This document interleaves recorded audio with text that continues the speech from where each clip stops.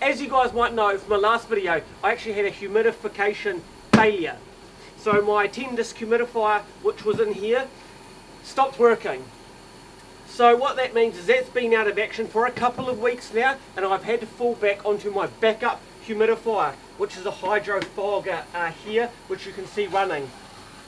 Now it hasn't been great for the quality of mushrooms. With this here, I can duct the humidity up a pipe here. This sits outside of the fruiting room and it ducts it in, and it puts this even layer of humidity all throughout the fruiting chamber behind me. I can't do it with this thing. This thing just billows out humidity into a small area, and then when my extractor fan turns on, which is down the back there, it almost sucks it all out. And so mushroom bags, which might be at the top or around the edges, don't quite get the humidity they need, and they tend to start drying out. So I've got new parts for this here which have arrived, and what I'm also going to do is crack open that old 10 disc humidifier which was in there, and see just what caused it to fail. I've already got a new power supply for it, and I tested it on a new power supply, and it would trip the power supply instantly. So it leads me to think that there's an overload in the humidifier block itself. Right, what I'm going to do is open up this here. This is my 10 head humidifier, and we're going to see if we can visually see what has caused this to stop working. I do know these are reasonably prone to failure. If you have used one of these and it has broken, then you've been in the same position I am in. It's held together by a few spot welds around the edges, so we'll just break those apart and see what's inside. There is a wee LED light on the top here, and I have read on the internet that water ingress around these lights can cause them to leak. So we'll see if there's any visible signs of water getting in there. So let's break this thing apart. We're just going to absolutely ham sandwich this and try and see if we can break these spot welds apart.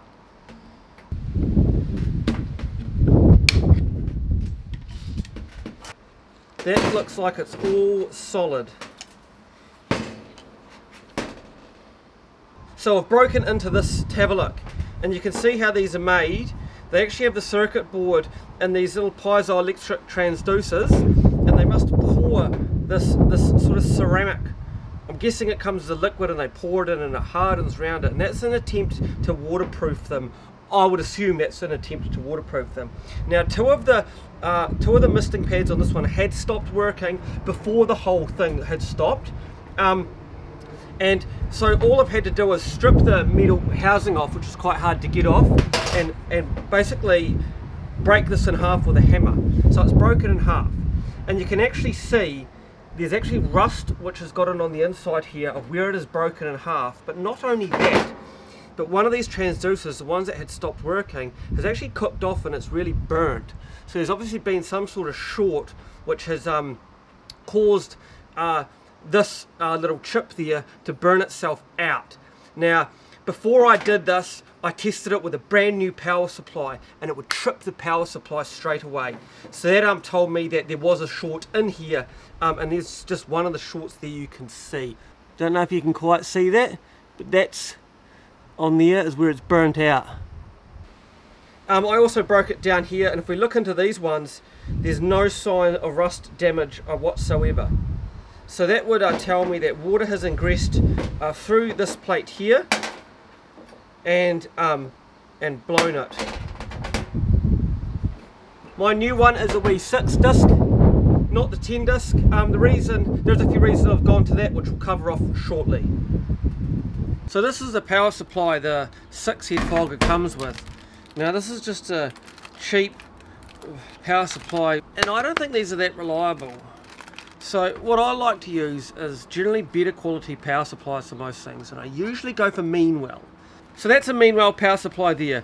They're both at 48 volt, that's 7.3 amp, and that is 4 amp. So this is capable of a lot more juice, but I will be running it off the Meanwell power supply instead of these ones here. I'll keep that as a backup. Some people have commented I can be a bit rough on the old Chinese made parts, but China does actually produce some pretty good quality stuff. This is made in China, of course, and you can tell it's of a low quality. But the Meanwell is also made in China, and I've never had an issue with any Meanwell drivers or power supplies. So they obviously do produce some good quality gear. We are back up and running. So this here has a new 6-disc fogger in it. You can see the amount of fog that comes out of there. It's an awful lot. More than what comes out of these. Quite a substantial amount more. You can see it all being created there. Now the reason I've gone to a 6-disc fogger over a 12-disc fogger is cooling. When you're in a hot, dry climate like I am, you can actually cool the air temperature a substantial amount by shifting it from its temperature, its dry bulb temperature, to its wet bulb temperature. So all the air coming out of there will be at the wet bulb temperature, which is a lot lower. So if I'm constantly pumping air out of this room and constantly bringing in new air through this device here, that air temperature coming in will always be lower. So my goal is to be able to run this more frequently as the extractor fan is constantly pulling air out of this room. And because I'm running it more frequently, the air coming in will be colder. So I shouldn't say the air coming in will be colder. For a longer period, the air coming in will be colder, because when that turns off and fresh air still comes in, it might go back to that sort of 30 degree, 35% humidity. But if we can run it through this more often, it's going to shift it down to that 20 degree, 100% humidity mark. So we will retire this thing. You've done your job, hydro fogger, but you're going to go back into storage. So she's alive and kicking. It's pumping the humidity up through this pipe here and in the wall, which goes feeds straight down the centre of my fruiting room and pumps the humidity out each side.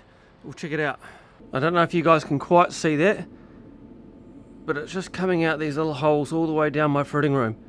Now that gives a really even humidification through the entire room. So I'm kind of being really cheeky here, and I've just sellotaped thermometer you'd use for testing the temperature of meat or bread into one of the holes where my humidification comes out. So that's been in there for a while now, and the probe's now adjusted to the temperature of the air coming in, and it says 20 degrees, 20.9 degrees. I don't know if you guys can quite read that. 20.9 degrees. So the air outside is 28 degrees, and the air coming outside, coming into my fruiting chamber through my humidification system, is about 20 to 21 degrees. I used to keep this in my fruiting room, and now I've moved it outside. I've ran it outside for a long time. And the reason I've done that is because this fan here doesn't actually suck in all the spores that are in there, and the water in here stays relatively clean.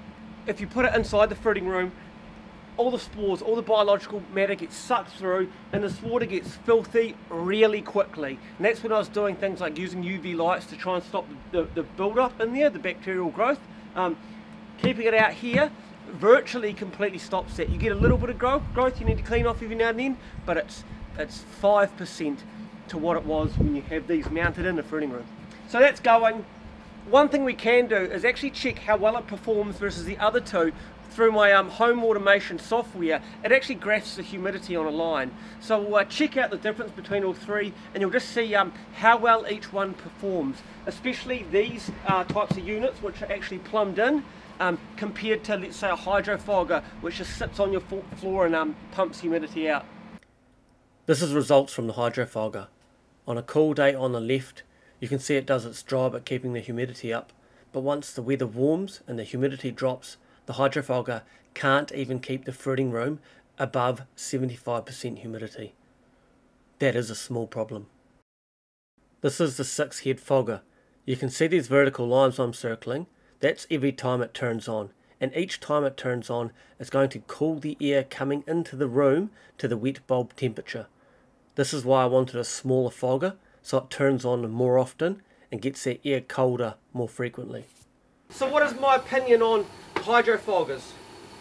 If you've got a small area, I mean, they do the trick, and they do the trick pretty well.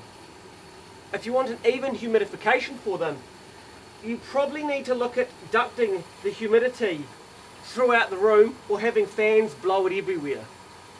I keep it as a reliable backup, and I've had to use it more than once. Should I just keep another 10-disc fogging block as a backup? Potentially, and I'll probably do that in the future. But I actually bought this quite a while ago, and it was my intent to use this as a primary means of humidification. but I stayed with these because they just do the job so well. I also have it outside of my fruiting chamber, and because it's outside of the chamber you get a lot less gunk and build up in there.